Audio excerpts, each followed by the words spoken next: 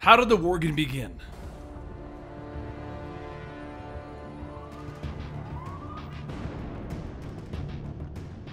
Welcome to the Complete Story Series, where I take trade paperbacks and single issues and I break them down into digestible bites to help you understand. Then I read it dramatically back to you. All alterations of the panels, text, and images are to prevent copyright problems, and all art is owned by its respective companies. If you want to support this great industry, purchase these books online or at your favorite comic book store. And yes, this is a World of Warcraft comic to match alongside the fact that there's a movie coming out. If you want more World of Warcraft comics, we're going to put one out over here, but a bunch more over on our gaming channel, one of which came out today. I'll link that down below so that you can get another World of Warcraft comic directly after this one if you enjoyed it. Gilneas is a nation built on noble intentions, forged by strong will tempered over time. But that was years ago. Now it is overrun, isolated, withdrawn, besieged. The nation was recovering from a civil war known as the Northgate Rebellion, but soon the nation will see that there is another enemy among them, an enemy that only existed in whispers. 4 days before the attack of Gilneas, Halford Ramsey, a renowned investigator, along with Constable Cox, began to examine a murder that is a part of a recent string of killings within the city known as the Starlight Slasher murders. Halford is known for being a logical man,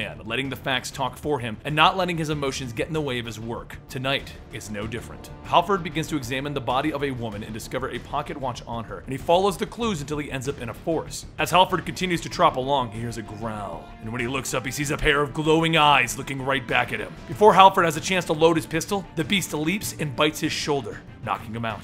He wakes up and he feels a pain in his shoulder and a voice welcoming him to this abandoned home. Halford demands to know where he is. Why does he live after that attack? And the voice tells him that he lives because the Pure One intended him to live. Halford begins to question if the Starlight murders and the Wolf Cult are connected, and the voice tells him, no.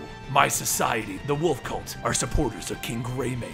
But you should be more worried about the Forsaken that are beating at the city's walls. The Forsaken are the name for the undead race that are currently beating against the walls of Gilneas. Soon the wound begins to take its effect on Halford, and the voice tells him that it is now time for him to listen to the tale. A long time ago, the Night Elves of Kalimdor fought in a war known as the War of Satire. The Satire fought for the vengeance of their fallen lord Xavius, but soon the Night Elves were overrun and they had to retreat. As the Night Elves began to regroup at Rainwood Retreat, one druid, Relar, suggests they fight the Fell Magics with their pack forms, allowing the druids to transform into wolves, but Malfurion forbade it. Those who would use that form would lose control of themselves, and they would begin to attack friend and foe alike. As the hooded figure continues his story, Halford says that there's no way he could have known these things unless he was there himself. So he pulls down his hood, showing the face of a Worgen, and he tells him, yes, I was there. I was known as Relar then, but now I am Alpha Prime. Over at Greymane Manor, Greymane stands in his observatory asking the shadowy figure behind him if what happened to Halford is the work of Alpha Prime, and the figure tells him she hopes not, for everyone's sake, but only time will tell. Greymane tells the figure that he hopes time is on their side, Belisra. Back in the time of the birth of the Worgen, Relar's druid brother Arvel and Belisra were madly in love. Arvel promised her no matter what, even in death he would protect her. After a successful raid with the Sentinels, Relar and Arvel found themselves cornered with only one option to save them, pack form. Arvel says that he's sorry for disobeying Malfurion, but soon the two change into pack form and they begin tearing into the demons. One of the other Night Elves sees the change and begins to prepare themselves, but soon the two individuals in pack form begin to attack the Sentinels, slaughtering some of them. Malfurion jumped in, telling them to stand down, and he pulled the two of them aside, forcing them to release their pack forms. Later, the Night Elves regrouped again, and Malfurion began to scowl the two of them for not only leading assault that he told them not to do, but also using the pack form, which he forbade. Relar says that if he didn't ban this form, they wouldn't be sitting here now. And one of the Sentinel behind them said that if he didn't use that form, 4 of her sisters would be sitting here instead. Malfurion tells him that that form is to never be used again. So now, as their punishment, they'll have to live with what they've done. And Arvel vows to never use pack form again. Back in the present, Halford has crawled out of Alpha's base and into the forest to try and fight what's happening to him. But he's unable to hold it back. His bones begin to crack and his joints begin to pop. And soon, Halford fully changed over into a Worgen. As he stands there, he howls at the moon. As night falls on Greymane Manor,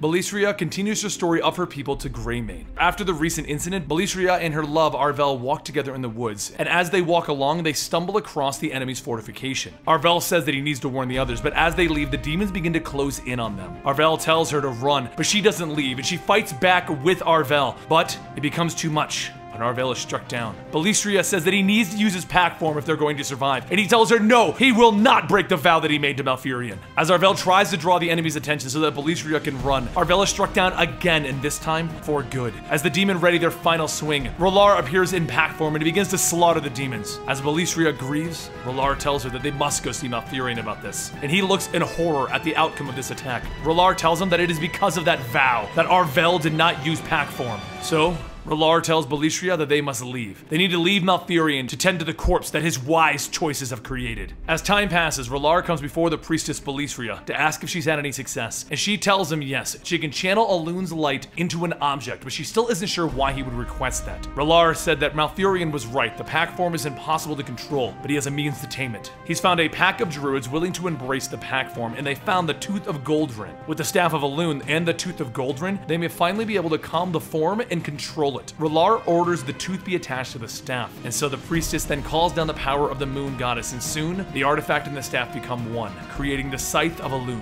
Rolar tells everyone that with this they can assume the pack form, and be imbued with the Scythe's power. He then begins to change into pack form, and the priestess begins to channel the energy to him, and soon it is done. Rolar has achieved the true form, the purity of essence. As the war with the Night Elves and the Satyr continue, Rolar now takes those who have changed into their true form into battle. Malfurion watches as Rolar, now Alpha Prime, rips apart the demons and he howls towards the moon. But soon after, Alpha Prime turns his attention towards Malfurion, calling out his name. Now is the time for Alpha to bring his vengeance down on Malfurion for the brothers that he lost due to this vow to never use pack form. How wrong Malfurion was! As the rest of Alpha's pack began to fight with the Night Elves, they began to see their bites causing them to change into the beast that Alpha has become. Malfurion begins to call forth vines to bind Alpha in his pack and allow himself and the rest of the Night Elves who haven't changed yet to escape. As the Night Elves begin to regroup, Malfurion explains that they may have found a way to stop this new enemy, and they plan on using their new power source, the Scythe of Alun. With the Scythe, Malfurion can seal Alpha and his pack inside of the Emerald Dream, a place that can calm the beasts and allow them to dream. But the Night Elves ask how will he obtain the Scythe, and a voice above everyone calls to him, telling them that she has brought it down, and everyone looks up to see Belistria. She tells everyone that she made a mistake in allowing this to happen, and she plans to be redeemed for it. Back in the current times, Halford sits and he begins to read the book given to him by Alpha Prime. The book's purpose is to show all to him, and as he reads it, he notices something within the pages. It's the way the R is printed on them. It's slanted, the same way that the suspected rebel sympathizer Maxwell Wiggins' Gazette is printed. Alpha said that he was a supporter of King Greymane, but instead Alpha is working with someone who supports the rebel forces that Greymane locked away in prison. So that must mean that everything that Alpha told him is a lie. He's planning to attack Gilneas City. Back at Gilneas, the attack had begun finally, and it wasn't just the Forsaken who had broken through that they had to fight. It was the Worgen Alpha trying to take over the city. As Greymane helps push back the Worgens, he receives word that the enemy is closing in on Merchant Square, but so is Prince Liam as he approaches with a detachment of soldiers. Greymane tells the guard to go report back to Liam that he is to release Darius Crowley, the rebel leader, and tell him that for now they are to set aside their quarrel or they will have nothing left to fight about. As Alpha stands in the town, he smells something, a scent, and that scent is of a traitor. Alpha tells them to come out, and through the shadows, Belistria, the priestess, steps out telling Alpha that it is him who betrayed the people. Alpha tells her no, that it is her who has forgotten their purpose, to take vengeance on what Malfurion has caused. The priestess tries to reason with him, but Alpha attacks her, hitting her and throwing her into a building. During this time, Greymane has ordered the release of the rebel leader Darius Crowley, so Darius is now gathering up his men, and he tells them that the royals have cursed their names. They've made them out to be warmongers, but tonight they will change that. They will rewrite their names as the ones that helped defend Gilneas. Over in Greymane Court, Alpha holds the priestess by the neck, demanding to know where the scythe is, but she won't tell him. And then he tells her that if she won't tell him, then she is of no use to him. But before he can go in for the final attack, he's knocked away by another Worgen, Halford.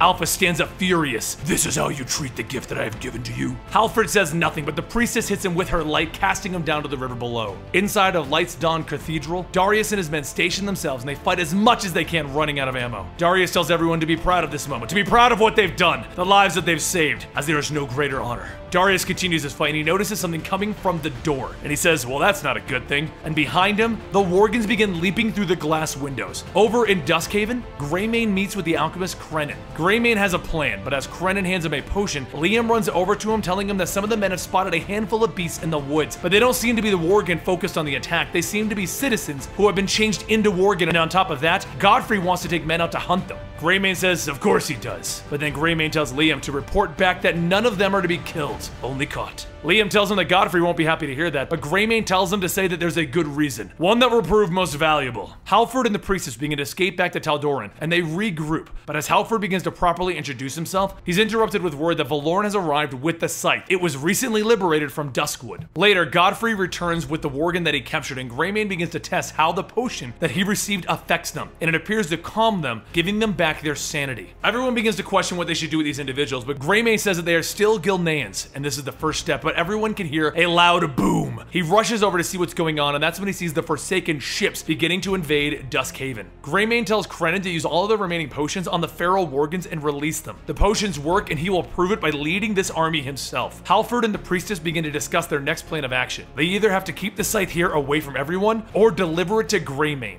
Halford says that delivering it would be a foolish move, but the priestess tells him that he only thinks that because he hasn't undergone the ceremony yet. He hasn't reached balance with his new form. As the two begin to bicker over who's right, another Worgen appears, telling the priestess that there are more refugees. She begins to thank Darius, but then Halford sees him as the rebel leader and attacks him. The priestess tells him to stop, explaining that Darius is the one who helped the citizens escape. So right now, they're gonna have to work together. And as for the scythe, she'll decide what's best for it. Everyone begins to fight off the Forsaken as best as they can, but Liam asks if anyone has seen his father Greymane, and one man tells him, there. Everyone turns and they see Greymane standing there with an army of Worgen. He tells them that it's time that they taught these Forsaken that there is nothing more dangerous than a cornered animal. Halford decided to undertake the ceremony, and as he wakes back up, he sees that he has reached his true balance. He is now in his human form. Behind him, Darius informs him that he has recently spoke with Greymane, and Greymane wishes for all of them to work together. Worgen, Night Elves, fighting as one, and they will fight for Gilneas. Darius also mentions that Greymane is off to investigate a report of survivors, and he's headed off to Tempest Reach. But as we see Greymane, Krenin, and Godfrey heading off towards Tempest Reach, Godfrey confronts Greymane for what he has become. Krenin tells him not to, but Godfrey pushes him out of the carriage, and Greymane calls Godfrey a traitor. But Godfrey tells him that it is actually you, Greymane, who is really the traitor. But I have an idea. To counter the Forsaken, we will negotiate with them. Back in Tal'Doran, Alfred begins to descend on their location. He begins to call them out. The priestess appears before him with the rest of the Worgen behind her. Alpha calls her a traitor, and that she shall die with the rest of her flock. But the priestess tells him no. There is only one who betrayed anyone. She finishes the story of how they brought the Night Elves and the original Worgen together. She gave the scythe to Malfurion to seal Alpha in the Emerald Dream. The priestess then told Alpha that just as before, it is time for him to go back in the dream. But before she can complete the ritual, she is shot in the arm by a Forsaken. Alpha uses the Forsaken to surround them, and as Alpha takes the scythe, he tells the priestess that it is time. The scythe will not banish. It will bring back those that are still dreaming, and he will soon march on Darnassus itself to try and get Malfurion. But for now, she will die for her transgressions. But before he can land his strike, a blue light in the shape of a wolf appears, knocking Alpha away. The wolf pins Alpha down and bites on Alpha's head, crushing it. And then the ghost begins to take the form of a Night Elf, and the priestess sees that it is Arvel. He tells her that he swore to protect her,